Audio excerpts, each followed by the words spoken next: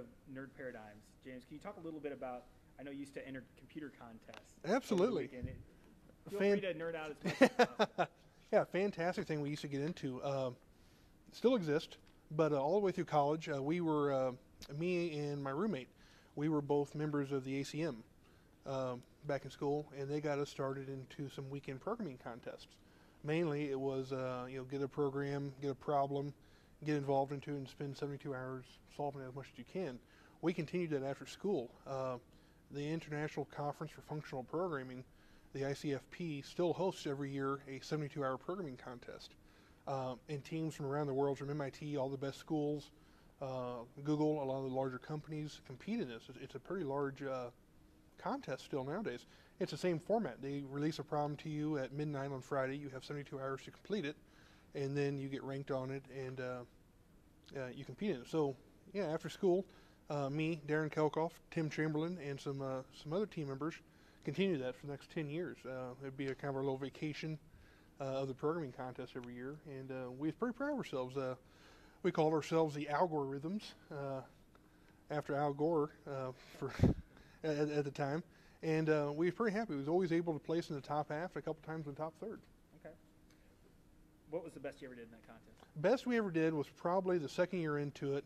It was a genetic AI algorithm we had to come up with, mainly to control autonomous agents in an unknown world against both competitors and entities of a dubious nature.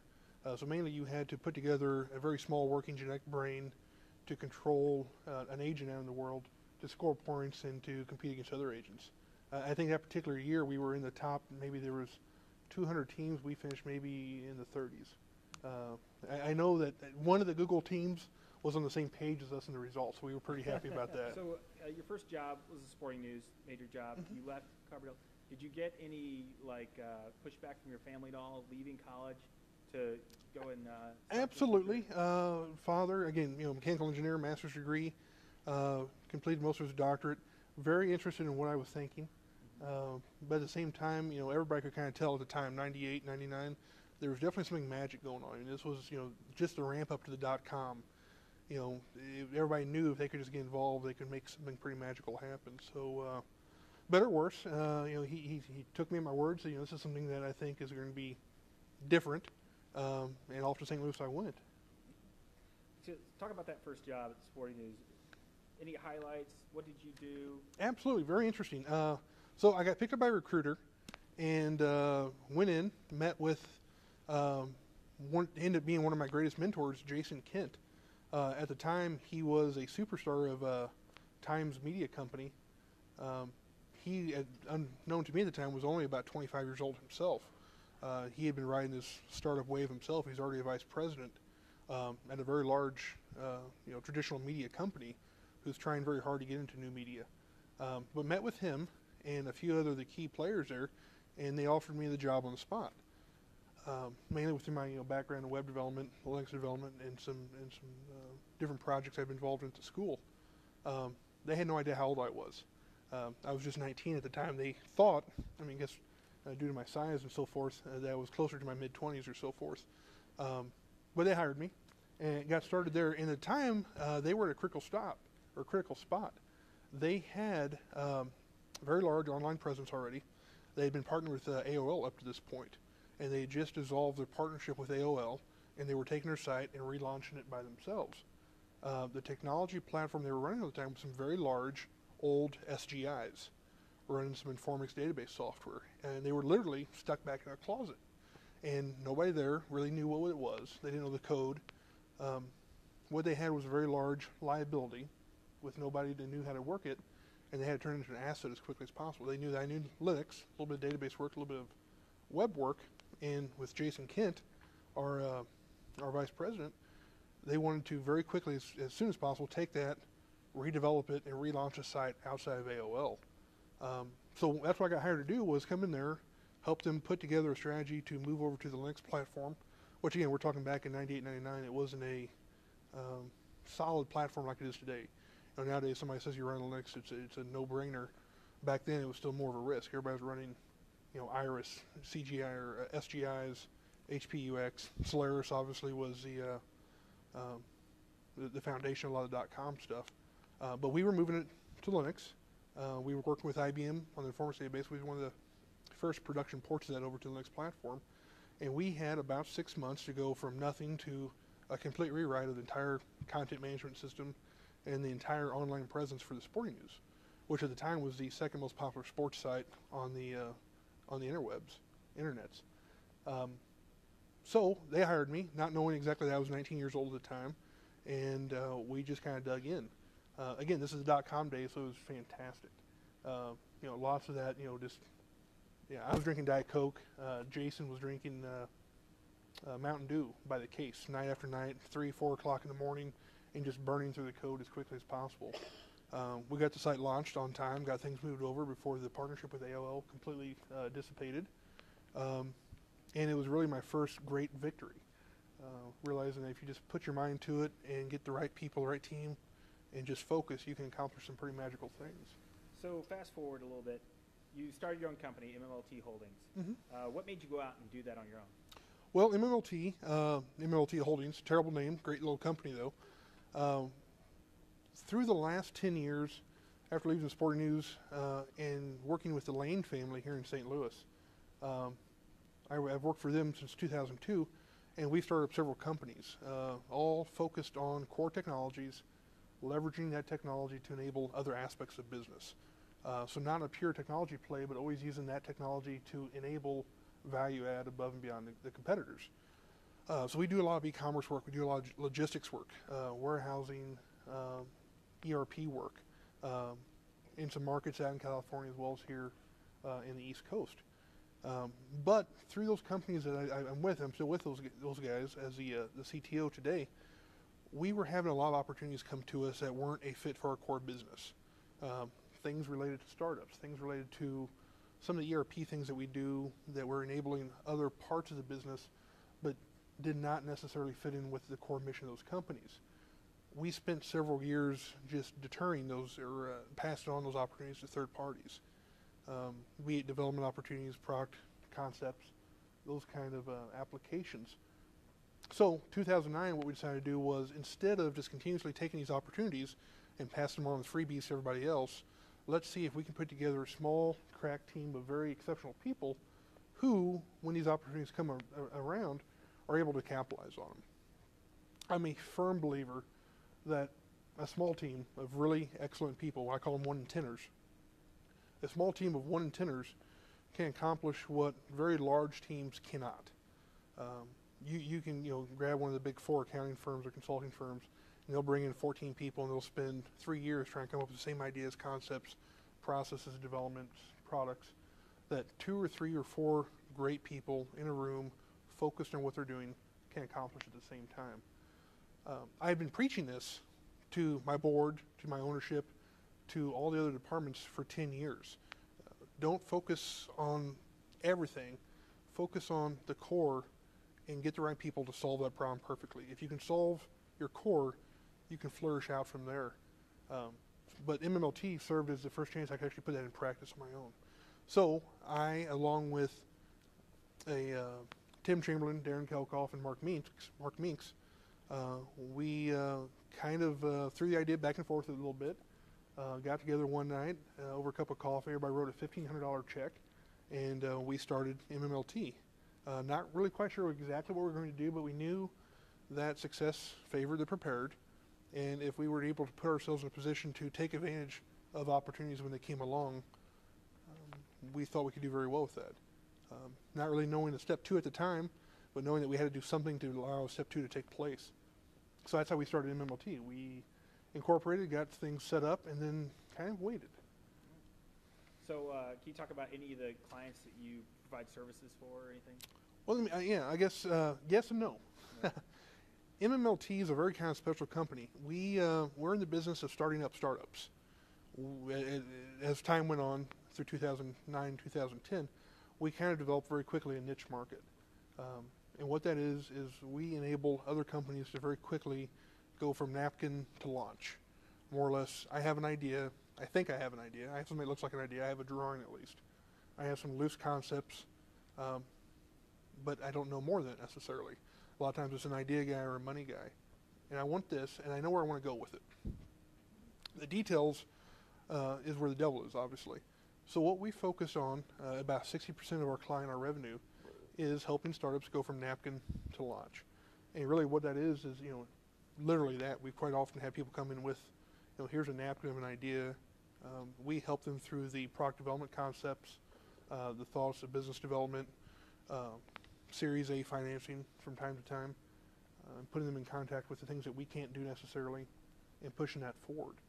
So with MMLT, that's really where a lot of our focus is. Now, that being said, who do we do this for? Well, we're the magic behind other people's big bang, more or less. We're the thing that's hidden up the skirt, more or less. So we don't really get to publicize who our major successes are. We do a lot of magic for a lot of people. We've got a few clients we can go out there and talk about, but for the most part, we're kind of a hidden secret. We don't have a whole lot of clients. We never really bring on more than about 10 at a time, and everything we're looking at is really long-term partnerships. Startups, obviously in particular, are just highly risky. Even for a company that's doing work with a startup, you're dealing with cash flow issues with these guys continuously. You're dealing with the fact this company may not exist the next day. You're dealing with a lot of uncertainty, a lot of highly mobile people, a lot of changing situations. So startups are a very interesting company to work with. A lot of companies won't work with startups. They don't have credit. They don't have establishment. They don't have a pile of money quite often sitting around. So you're working with them day to day, week to week, month to month to kind of establish their vision, their plan, and hopefully through our expertise of technology platforms, and just the fact we've been doing this for a long time, guiding them into the right direction. So who do we do it for? We do it for a lot of people, not a whole lot of people we can talk about, unfortunately. How do you protect yourself against sort of, working with a startup, it doesn't have a lot of money, and, any given time they won't be able to pay the bills? Like, how do you protect yourself against that? Trust. It's weird. It's very, very hard. It's why we only have a few clients at a time. There's, St. Louis is actually, it's been our experience, this through word of mouth. We don't do any advertising, but we've got a lot of ideas floating around out there. A lot of people looking for pushing that idea forward. It's surprising. Ideas are not that rare. Money is actually not that rare. The hardest thing to find in St. Louis, I think this is probably most markets right now, is the talent to accomplish those ideas. That's the scarcity. This goes back to my 1 in 10 concept. You can hire 10 people. Maybe they're all very average developers. Those 10 people locked in a room for a month could very easily accomplish nothing. You find the right people with the right mindset. 1 or 2 people can do what those 10 people cannot do in the same timeline. That's the difference between launching a product and folding. What we bring to the table is that special talent, the ability to have an idea that's not fully fleshed out and take it from napkin to launch. The trust on the other side there is, how do we get paid for this? It's very challenging. We're not client-vendor kind of relationship. It's much more partners. We've got to get in there. We have to trust the owners. The owners have to trust us. And it's a communication. It's the same as with your marriage or anything else. You talk, and then you talk some more. When you're done talking, you talk to them again. You have to be in a situation where if they're having issues, they're not afraid to tell you. Same way, if you're having issues with meeting their deadlines or product developments, you have to be talking to them. It's constantly a two-way street, and hopefully if you develop that relationship, it works. If you don't, same thing with hiring, you can't be afraid to cut the cord. If it's a bad partnership, you may be making money off of it, but in the long term it's going to burn you. The same thing with a hire. You get a bad hire, he may be accomplishing some things, but he's going to be that rotten apple eventually. You just got to cut the cord. Luckily, we haven't been burned. We do, you got to stay on top of, basic business. Your accounts receivables are always out there. You got to be looking at them, you got to be balancing them, you got to be balancing your cash flow, looking at your payables. But mainly it's communication. So what challenges do you have facing 2013? For us, it's probably with most small businesses, it's the constant boom bust cycle. Besides, the fun parts of accounts payables and payroll and everything else, challenges go from being, we're a little slow this month to next month, my God, I need to hire 4 more people, and that's not possible. The constant challenge is how to level that out. As what we do is providing special talent to companies. Unfortunately, companies don't level out their needs based upon our projections necessarily. So the biggest challenge we have is how to constantly balance that. Our number one cost is payroll, obviously. So we have to constantly manage our internal resources with our clients' need and managing expectations across the board. 2013, 2012 actually have been fantastic years. We started MMLT in 2009. Not the absolute worst year to start, that was 2008, but 2009 was pretty bad as well. So we started in the valley of the recession, more or less. So we've seen nice, steady growth every year from there. I guess that's the benefit of starting at the bottom. But the biggest challenge this year is continue safe, healthy growth and bringing on the clients that make sense and the partnerships that make sense for both of us to succeed. So is your team growing, and are you hiring? Yes and yes, always. Any small business, it's the same thing. It's cliche almost, but you're either growing or you're shrinking. You're never staying the same. So either you're going to become a bigger company, a better company, or you become a smaller company, a leaner company. So we are growing, but it's always measured growth. We try to keep purposely our growth down to below 50% a year. For a small company, that can actually be hard sometimes. You have to say no as often as you say yes. That can be quite challenging when you're looking at revenue out there. But our entire model only works if we've got the 1 in 10 people, the special people to make magic happen. When we started MMLT, we knew back in 2009 that there was no way we'd ever be a big company. The reality is there's not many great people out there. 1 in 10 people are amazing, 8 out of 10 people are average, 1 out of 10 is terrible. The rest of people hopefully leave the industry. A great programmer can accomplish literally in a day what it takes an average programmer a week or 2 to accomplish, what it takes a bad programmer a month or more to accomplish. It's a very unique industry that way because you have absolute orders of magnitude difference between your talent levels. If you're able to find those great people, those 1 in 10ers, and build a team around them, you're in a position where you can do amazing things for your clients. Once you lose that focus and you go to that next level, if you get 30 people, if you get 40 people, you don't have 40 1 in 10ers. You have 5 1 in 10ers, a bunch of average people, and probably a bad apple or two. You can make money that way, but that's not the way we want to make money. So growth is important, but managed very tightly. What do you look for when you're hiring these new talent? And do you have a hard time finding this technical talent in St. Louis? It's cliche at this point. I mean, you go to any startup blog or any entrepreneurial workshop, everybody's always constantly talking about the rock stars nowadays. It's the same concept: the 1 in 10ers, the rock stars, the A-teamers. Every startup in the world, as part of their mission statement, says they're only going to hire those people. This wasn't a clear thing 10 years ago. It is today. The reality is, though, it's very, very hard to do. The people you want on your team are never looking for a job. They don't. They're not on DICE. They're not submitting resumes. The people you want, you're only going to get them because you know somebody who knew them from where they're at right now, or vice versa. One of the main things I've been able to accomplish in my last 13, 14 years in this company, or in this industry, is really, I hate to put it this way, but collecting people. One of the main things I bring to the table anywhere I'm at is my network of amazing talent that I can bring to bear on a problem for a client or for a partner. It's taken me 15 years to find 6 guys that can do that.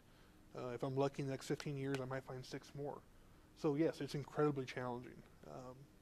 Hiring the right people makes all the difference in the world. What advice do you have for founders who are starting a new company? It's terribly hard. We come into this from a unique, different position.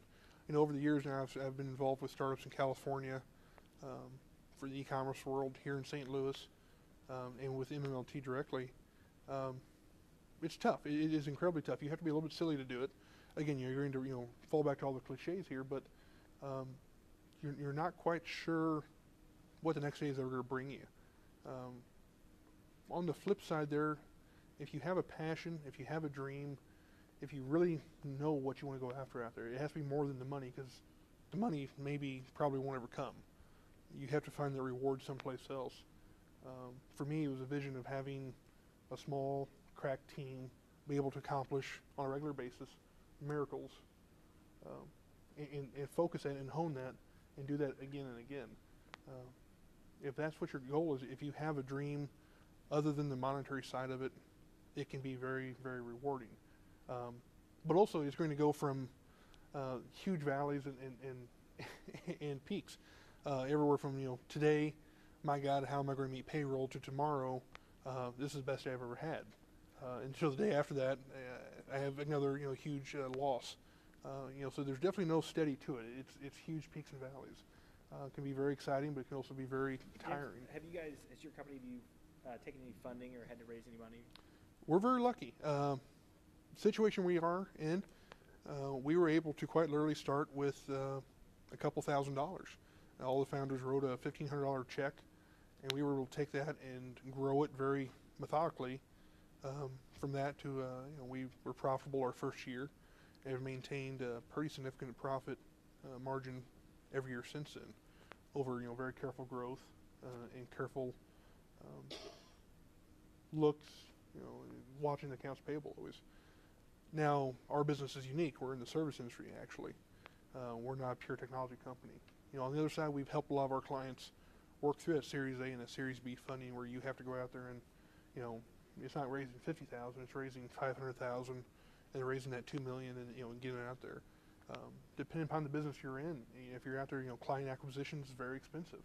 You know, e-commerce or anything in the social media world, you're looking anywhere from $8 to $12 per user acquisition costs.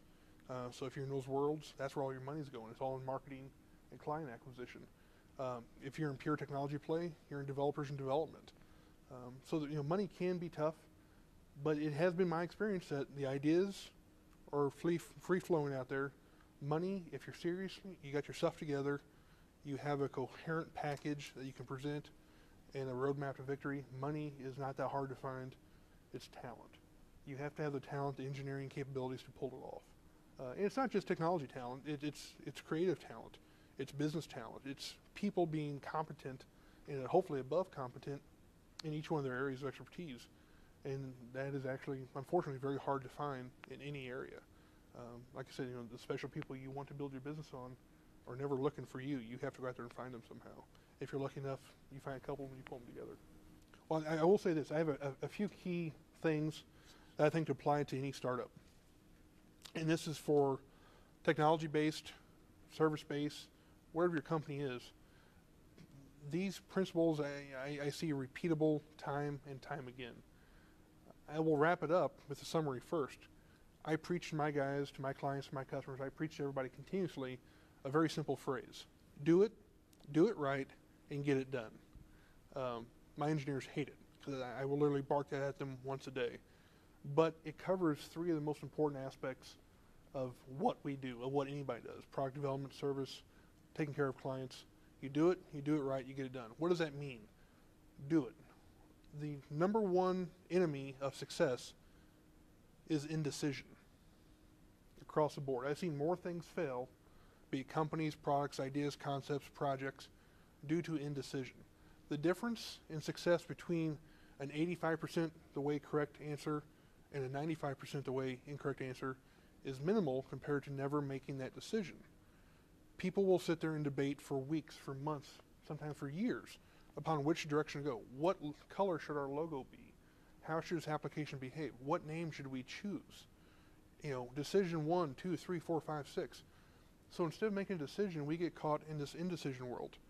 Well, if you never make a decision, you'll never move forward. And this happens time and time and time again. I constantly see people caught up on making long-term processes at what should be short decisions. I preach to all my guys, from the very top of the company down to the interns, make decisions. You will make decisions. One day you will make the wrong decision. If it's a big enough wrong decision, you will get fired for it. But you will have made decisions, and you will move on, and you can stand by that. The people who don't want to make decisions and just constantly want to cover themselves, those are the bad apples. Get rid of those people. Get people who are willing to make decisions and move forward. So that's the do it part. Make a decision and do it. Second part there is do it right. Now, when we talk about some decisions like, should this logo be red or green or blue or red? Those aren't right or wrong decisions. Those are just pick a color and go with it. But you have a lot of your decisions where you know the right path forward. It's clear to you, this is what we should do. We should do this. But now I'm going to start talking myself out. I'm going to start coming up with concessions to this and workarounds and half correct solutions because I don't want to incur the cost be it in resources, in money, in time, in whatever your resource is, to do the right path. So we're going to come up with 2, 3, 4 workarounds for that.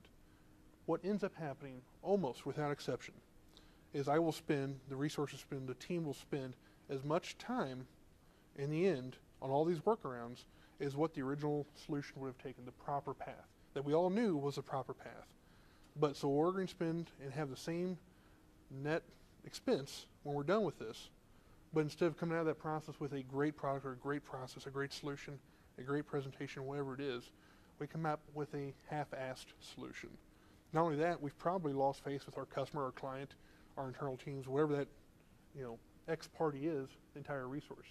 So not only have we disappointed everybody we're trying to serve, we've come up with this at the same cost of a lesser product, a lesser output. So the second part of it, do it right. You know the right decision. When it's clear to you, trust your gut and go with that path. It may seem like it's going to be more expensive. It may seem like it's going to cost more. It almost always is the same as doing it the wrong way. It just, you end up with a better solution. So do it right. And this particularly applies to engineers. Don't let the best be a deterrent for the better. The most amazing, perfect product that never ships is a wild failure compared to the 90% correct solution that does ship. Engineers love to make things perfect. This has to be perfect before we go live. We will slip our date this week because of this. We will slip our date again next week because of that. There are times where you have to do it right, but also you have to get it done. Those 3 rules come together. You do it right, and you get it done, and they go in that order.